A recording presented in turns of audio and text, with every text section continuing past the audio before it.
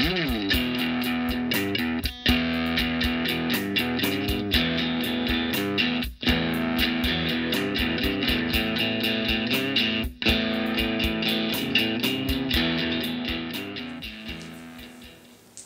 I'm going to start to fabricate a ceramic tile and dental plaster tool to use for some rough hogging work on this 20-inch quartz mirror blank.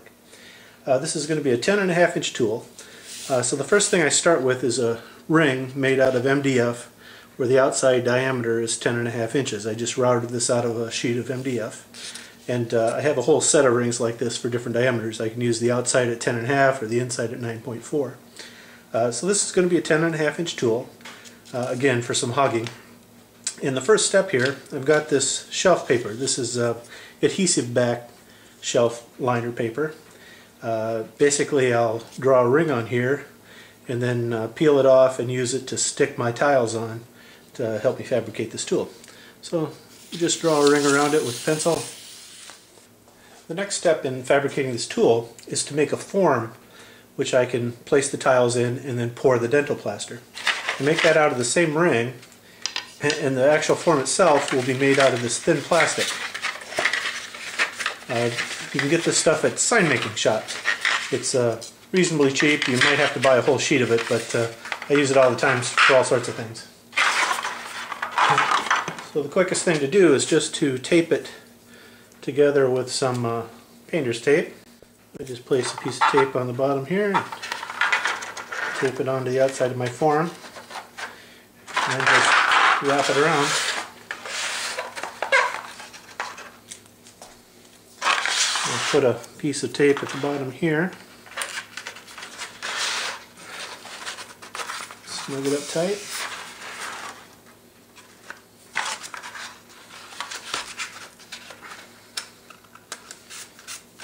And there's the form.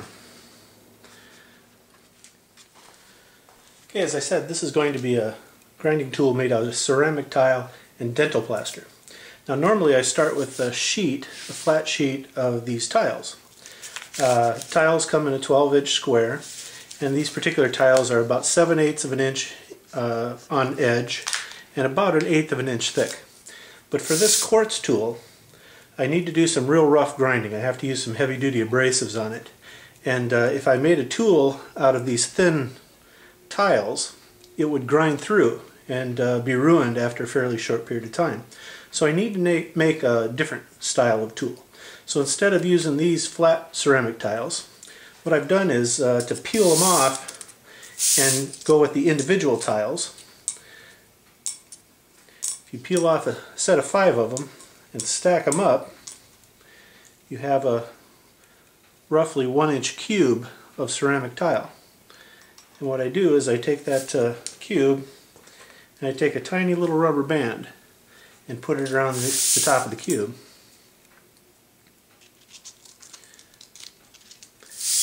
And that holds my cube together, square it up.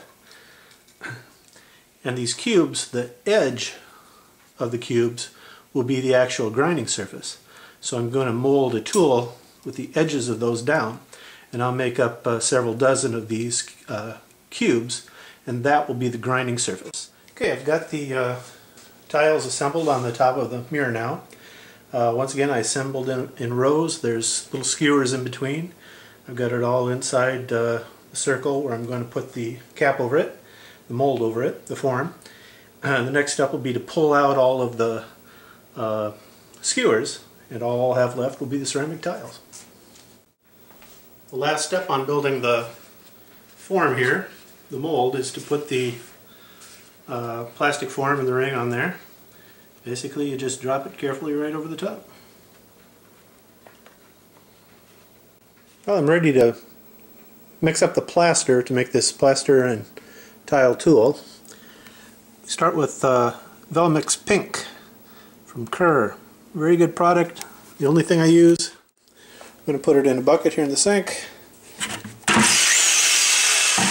Mix it up with the paint mixer, and then pour it into our form that we made before.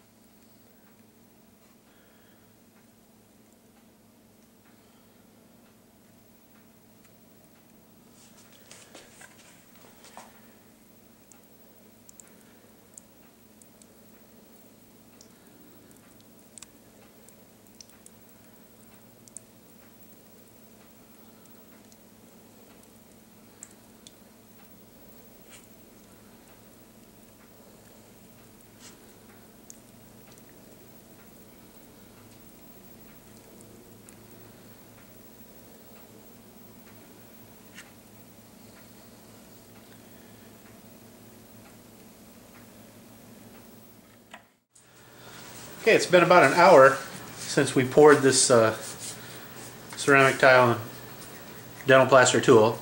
Still got a little bit of heat to it, but it's pretty much set now. It's loose on top of here. It's time to unmold it. Open this guy up here.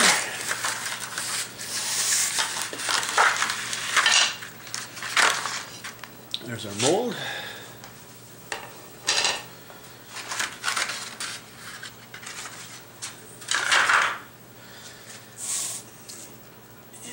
Flip it over here. Oh, that weighs a ton. That's a good big one. There's what the other side looks like. And we'll peel off the paper and see what we got.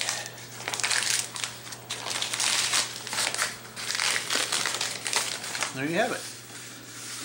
We'll clean this up a little bit. I'll take a Surform around the edges of it here and knock off the corners a little bit. And that's a grinding tool. Okay, I've just demolded the tool here. First thing I do with it afterwards is to take a Surform tool, which is a woodworking tool. It's like a raspy, sharp bottom on it. Just go around the outside and take off the sharp corner there so it won't hurt your hands when you use it. And we'll flip that over and do the other side as well.